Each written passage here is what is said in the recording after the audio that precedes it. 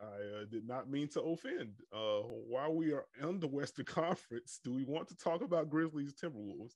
Now I feel like this is going to be a dangerous conversation to have. No, thank you again for listening to another. Of course, yes.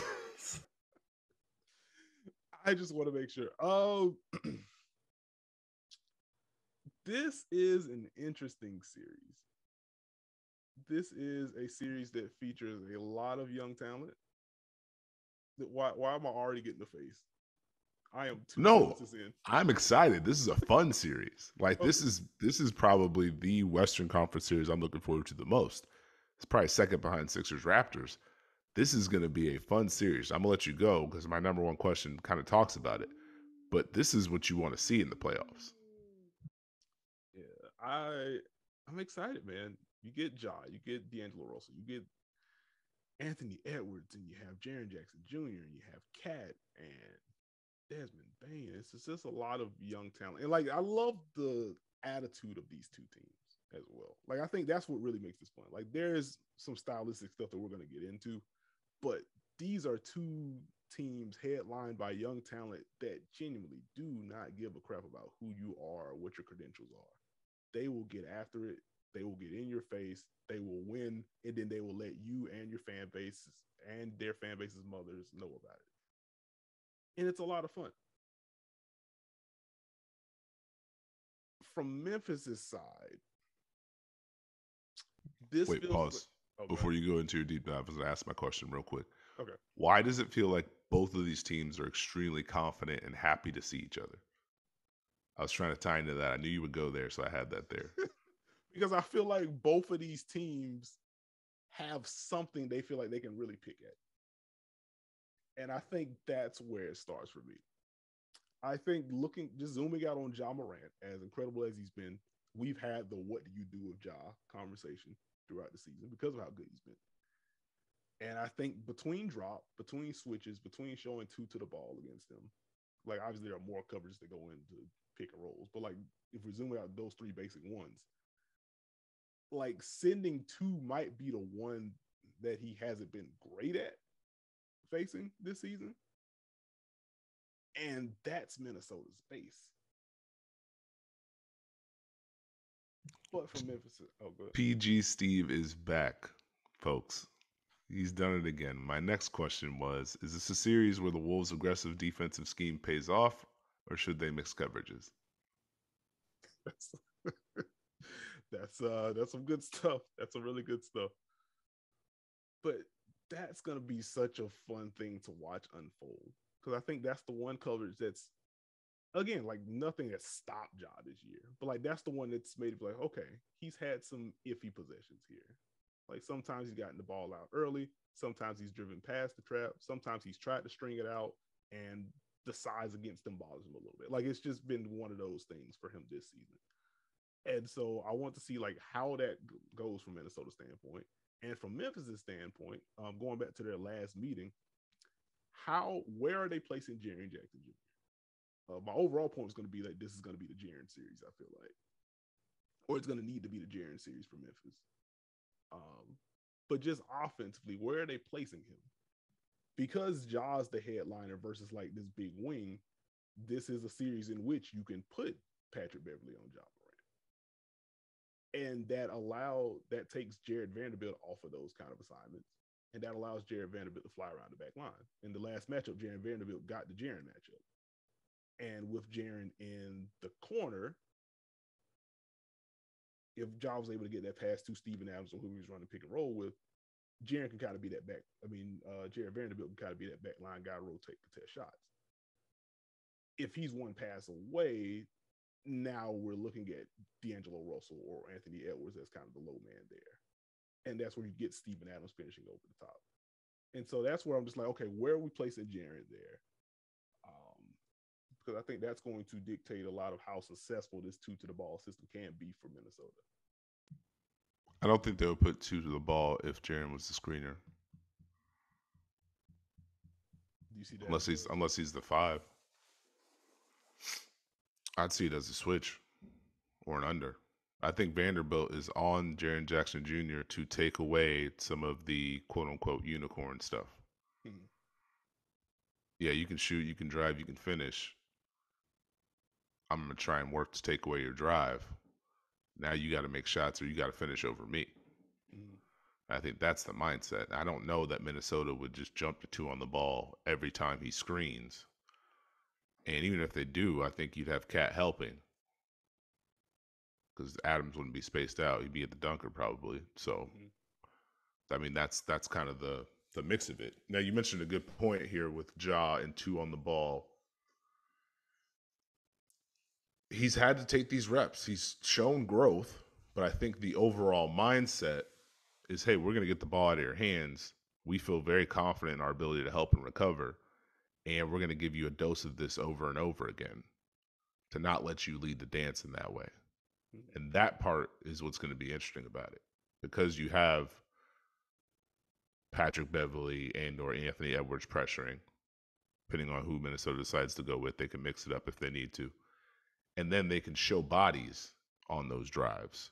So even if it's not pick and roll, that's where I'm also intrigued. How many bodies are going to show in the lane when Ja tries to go to work one-on-one, if that's the counter? Mm-hmm. Can they find a roll threat with Adams? Because I think the first time they played in Memphis, I think Adams was out and Jaren Jackson Jr. was setting screens as the 5, and they were still just helping, rotate, and recovering. So can they consistently do that? Does that make Dylan Brooks and Desmond Bane just that much more important? Because you know what Ja can do against drop. You know what Ja can do against switches. We've seen him grow against unders. Can you do 2 on the ball over and over again for an entire series? Because while I think there's advantages, I think it's their success to it. I think Minnesota's really good at it. You're still handing an automatic rotation. Mm-hmm. And all they have to do is find one action that exploits it. Mm-hmm. And if that's your base that you're leaning on to hope to tilt this series or win this series, and they crack it, they break it, that's really hard to come back from in a playoff series. Mm-hmm. And that's the beauty of the playoffs. Because you might have a coverage that works for 3 games. But if they break it in that 4th and that's all you got in the cupboard, This is it. I'm telling you, man, now you got to go back to drop. Now what? Oh, now they're doing what they want to do. Oh, okay. Now we got a whole different series. So that's something I'm interested in. But I think it opens the door for Minnesota. I think this is a fun series for both teams. Mm-hmm. My next question: who is defense more important to in this series, Memphis or Minnesota? I think it is going to be more important for. Man, that's a good question. Because like my first thought was going to be Minnesota, That's what I do. That's but why I do these things. Both these teams thrive off getting stops. Both of them look different when they're active defensively. Both are aggressive with help. Both get deflections. They like to get out and run off stops and turnovers. They're likely to both show bodies to John Cat. Who needs it more? oh man, that's good stuff. I think I think the answer is still Minnesota for me. Because I was going back and forth because like man, like a lot of Memphis' offensive success is them pushing in transition more than anybody. And if they can't get stops, they ain't gonna be able to do that. But for Minnesota, like I think it's very important because again, they do have this aggressive base and they have shown struggles when toggling to drop like full time or having to make that adjustment. And I don't know how switchy this team can be with the guys that need to play a bunch of minutes. And so, like, I think for them, like, it's important for their base really to hold serve. Because if for Memphis, like, I think they're good at a bunch of different things. Like, that's also the value of having Jaren Jackson Jr. Like, they can go drop with him. They can go switch all if they want to with Jaren at the 5. If something doesn't work, like they have more counters to their base than Minnesota does. So I think it's more important for Minnesota to nail whatever they're going to try to do. It's a tough one for me just because of the importance of Memphis forcing turnovers and running and scoring to keep them out of the half court consistently. But the same can be said for Minnesota. Mm-hmm. And so I see a world. I think it's tougher for Minnesota to sustain what they do if they can't get it done on the defensive end than Memphis. I think Memphis will still fight and try and find a way. I think we've seen Minnesota get, how do I say this sensitively or properly? This should be good. We've seen them get punched in the face and then kind of hold their face for a little bit Hmm. in some of these games against some of these teams, where all of a sudden the defense isn't holding up. Now you're not scoring. Now you're mad. And now you're down 15. Huh. I don't think that would happen in this series, but if I had to choose one of the two teams that needs their defense to show up, I don't know if Minnesota wants to make this a straight offensive slugfest with Memphis. Yeah, they don't want to do that because we've seen like the first half of the year when their offense was bad, a lot of that was because like it was turnovers and they just did not have the three ball going for them to begin the year.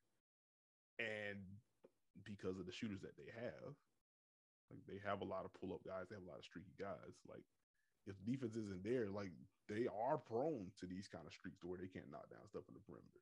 And if you do that against Memphis, it's going to be final score Memphis 120, Minnesota 91. Like we will just see that if things go off the rail for Minnesota. Um, And back to your jaw two on the ball type thing. I think part of it is not just their base, but also just trying to keep Memphis out of rhythm more than anything else. If you know we're doing two on the ball and pick and roll, maybe now you're trying to focus in on that. Maybe those possessions in the fourth where y'all just kind of sit and do that over and over again, you get bogged down. Maybe we can kind of win that way. Maybe we throw some zone at you, throw some different looks. I'm not sure. Just thought. Go ahead. What was your question? Well, I have a different question now. Like, how much of a mix do you anticipate seeing from Minnesota defensively? I think it depends on personnel. I think two in the ball would be a jaw thing. I think there will be nuance. I don't think, I mean, if they're smart, they'll be nuanced with it as far as knowing when to show it. You know, if he's not really coming off and we can get over or under, let's back up and recover and mix our looks that way. But if we can catch it, then hey, two on the ball right there, mix it up that way. It would probably be my best way to do it. Just to try and keep him off balance, keep him off rhythm, and not give Memphis any automatics. So I think we'll see a decent blend. There's going to be some times where Cat's just not going to get all the way up there, or he's going to be in a drop, or Pat Bev's going to recover. So I think we'll see the mix. The question is the mix going to be because that's what they want to do, or is the mix going to be because something that Memphis has done? Okay, I got you. The personnel point is a good one because I think Jaw's going to see a couple bodies, at least to start, and then they kind of mix and match from there. We probably will see like drop and a guy going under against Tyus Jones. He shot well as of late, but I think you'll see the unders against Tyus, or you'll see drop against Tyus. You'll see drop against D'Anthony Melton if he gets to run some pick and rolls for him. You're going to see drop against Maine, and Dylan Brooks. And that's where it gets interesting. Like, where are you putting Dylan Brooks in this series? Sorry for more matchup talk. I don't want to anger you. On the court. On the court. No, that's a good answer. Yeah. What you mean? I mean, is he getting Anthony Edwards? Are you putting him with D'Angelo Russell? I put Dylan Brooks on Anthony Edwards. Playoff Dylan Brooks? Yeah, that guy wants to guard everybody. I got you. I'd be surprised if he was on Anthony Edwards. You put Desmond on D'Angelo Russell and let y'all hang out with Pat Bev. All right. Makes sense. Do you have an X factor off of the bench for either of these teams? An X factor off the bench. That's a nice cachet. That's a nice remix. All my X factors were starters. So circle back with me. Who's your bench X factor? Oh goodness. It's a couple in the front court. Like I'm keeping an eye on Brandon Clark and or Kyle Anderson here because I do think. Oh, what's up? That Brandon Clark train won't stop, huh? Don't do me like this. But I do think this is going to be a series in which Jaren's going to have to play some five. probably a good bit of 5 to close things out. And they're going to need one of Clark or Anderson, depending who's at the 4, like, or if they play together. They're going to have to knock down shots too from the perimeter to help open things up, because you don't want to give, especially if Minnesota's going to be playing aggressively and pick and roll, you don't want to also give them an easy help point and help them shrink the floor a little bit more behind that trap and just kind of dare Memphis to beat them with shots. And this kind of zooming out to a pod that we did a month or so ago about Memphis. Like, this is where I kind of go back and forth with their half court offense, because I feel like they run good things. They obviously have a fantastic headliner in Ja, but like they also play a lot of dudes that teams are like, okay, if he hits 3 threes, then we tip our cap. And they just have a few of those guys in the rotation, so it's like the shots are going to be there, but they're also going to be there by design. So it'll be up to, again, Anderson or Clark to knock down those shots when given to them. I'm going to go Tyus Jones for Memphis. Okay. His ability to steady, his ability to make plays. If they don't give him the right coverages, he can play make, hit floaters, hit shots. He's going to have to be someone that plays for them. Who do you have for Minnesota? Malik Beasley's the easy one, but I kind of go Naz Reid here, because I think he's going to be part of the mix when we're talking about with Minnesota defensively, because they've tried to send him, they tried to play him higher up in pick and roll this year. It does not look good most of the time. Like, he is a good mover for a guy his size, but like that just does not seem to be the coverage for him. And a lot of some of their uglier breakdowns this year defensively has been him trying to get up to the level, just not being able to backpedal out of that or get attached to his guy after that. And so I wonder if they're going to continue to try to do that with him to keep the game plan consistent, or if he's in drop, like how deep is his drop? Because positioning there has been an issue for him as well. And maybe that opens up, you know, if they're playing drop with Naz Reid and he's super deep, maybe that opens up the floaters for Tyus Jones when they're facing off these second units. And that gives Memphis some just some easy things to attack defensively. I'm going Jaden McDaniels. I just think they need his versatility. He'll help their lineups as far as consistency with what they want to do from that kind of position. They need his energy. Bonus points to Taurean Prince and or Jalen Noel. One of them will win a game this series. My bet would be on Noel between the two. Wow. Taurean Prince slander continues. Wait a minute. 1, it's not Taurean Prince slander. 2, how's this continued? What was the first part of slander? Go back to episode 58. I don't remember. You can't just throw that out there. Wait a minute. Just, oh yeah, you did it. It's fine. Oh, that's the best part. Once you get past 70 episodes, I can just throw a number out there. No one's gonna go back. All right, episode 4. Yeah. I feel like you are. You say this, but you know that the Dunkers will absolutely go back to this. Like, listen to the whole thing. Like, maybe something around the 1 hour 43 mark. Like, maybe that could have been perceived as a shot when Taurean was in Cleveland. Like, no. We have some very loyal listeners. I don't think you can pull that. There was film. Of what you did. I must say, I got a good laugh at, like, the cat quote came out, and I like quote tweeted the quote that I saw, or the portion of the quote at very least that I saw, and I was just flooded with references from that video. I was like, you know what? I am never gonna get past that. That's my peak Twitter existence, I guess. My favorite part is you can hear the screenshot though.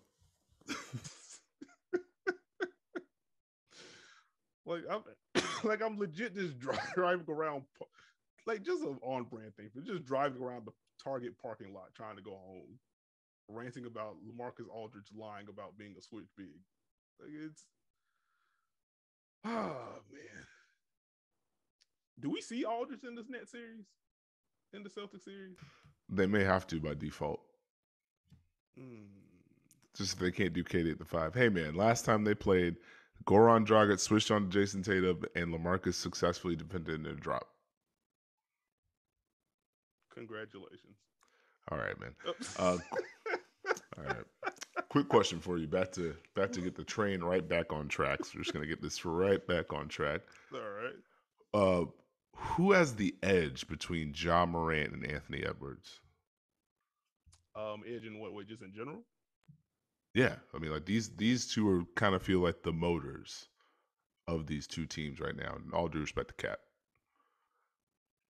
the swagger, the leaders of the team. Who has the edge between them? Um, I feel like you're gonna throw the slander tag on this. Like, I feel like Anthony Edwards may have an easier time, just because again, like I am anticipating Ja's gonna see two bodies. Like, I don't think Anthony Edwards is gonna get that. So I think by default, like he would have an easier avenue to like dictating terms offensively, if that makes sense. Like Ja's obviously a better player, but that's also the point.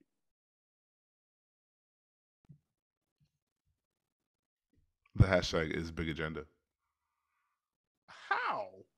Kendrick Perkins on NBA Today had a segment between Ja Morant and Anthony Edwards.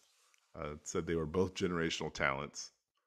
Ja had the edge in swag and marketability. Anthony Edwards had the edge in social media game. They tied in athleticism, and Ja won in team. It was 4-3 in a 5-category contest. Wait a minute. It was. Wait.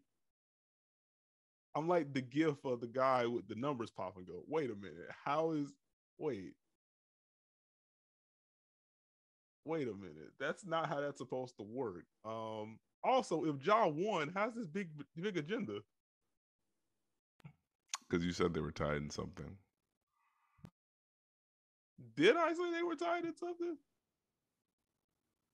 Oh, you said Anthony Edwards have an easier time, but Ja was better.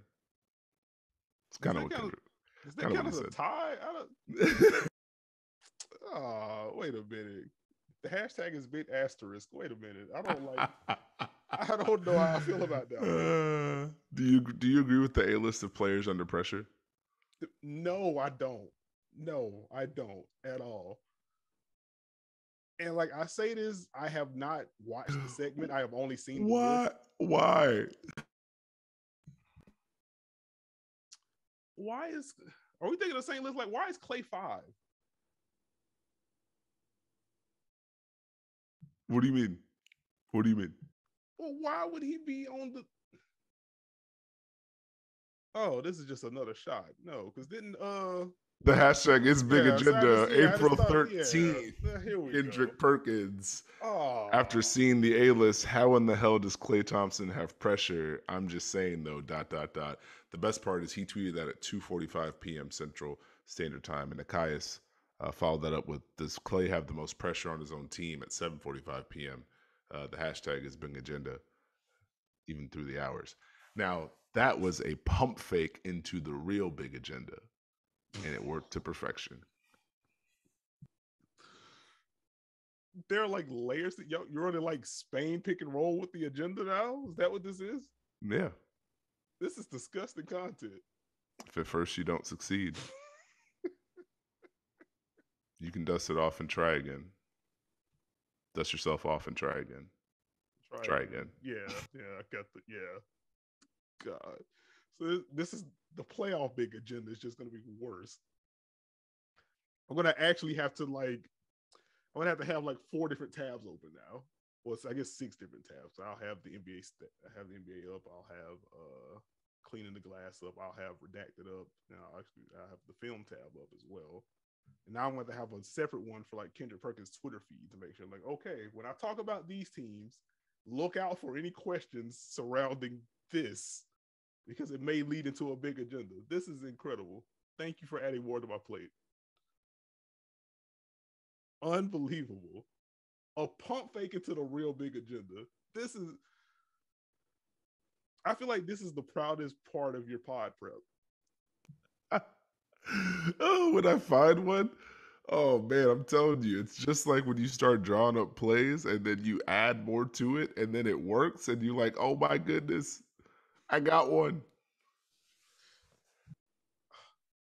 Did you have any? Did you have any more actual Wolves Grizzlies thoughts? No, that's one of those series I want to see what it looks like. I want to see what it looks like. I want to see the energy. I want to see how they respond. Like, I want to see if Anthony Edwards does take the challenge against John Morant, or was that a regular season thing? I want to see if they put 2 on the ball. I want to see if Minnesota is able to respond. I want to see the energy in Memphis, see the energy in Minnesota. This is going to be a fun series. I got 7 games. I got Memphis in 7. Ooh, okay. Wow. Okay, this might be the series that we are furthest apart on. I had Memphis at 5. Once again, picking against your Wolves. So we did all this Wolves talk this year for you to not take this victory lap? I am very proud of the Wolves. Oh, you're not taking the victory lap away from me. I am very proud of what they did this year. You kind of picked against them in all the important moments. What do you... Like, this is the time where you just like quote tweet all the positive things you said about the Wolves and then log off for like 4 hours. Like, I could do that, but like I wouldn't be being honest with myself. Like, I was high on the Wolves. That's true. Like that's the fun part of the Wolves season for me. Like, I was excited about them because of like basketball things. And so like when I see the Clippers matchup, it's like, okay, like objectively, this doesn't seem like a great matchup for them. And they proved me wrong. Like we said earlier, like you said earlier, like the Clippers did what they wanted to do against Cat, and it didn't matter because Anthony Edwards and D'Angelo Russell stepped up. And others, like Patrick Beverley, made big plays as well. Also, I love Kevin Harlan. I do. Multiple references to Patrick Beverley being the most impactful Timberwolves player is a bit much for me. He wasn't wrong that night, though. I don't know about that. Patrick Beverley made plenty of big plays. He was very important to the win. Was he more impactful than Anthony Edwards was in that game? I don't know if I could go there. And like, we were doing the watch party. Like, I was listening to the broadcast, and Kevin Harlan said it, and I was like, well, this is odd. Okay, surely he just meant like most impactful defensive player, which I would still disagree with. I think it's Jared Vanderbilt. But I was like, okay, I see what you're getting from. But then he said it like 4 more times during the broadcast, like verbatim. I'm just like, no. So this is the take. Like, this is actually what's being pushed onto the national audience. Hey, look, man, I have 0 time to be cursed out on an Instagram Live at my age. So I'm just going to back out of all this. I mean, I'll take the L on that. Like, that's fine. It is okay to say Patrick Beverley is important. Because again, he did make plenty of big plays. Keep crucial stops, crucial stirrups, crucial rebounds, made big shots, the cap runs, was just a general irritant. Like, he objectively did a lot of good basketball things. Like, that can be true without it being he's the most impactful player on the Timberwolves.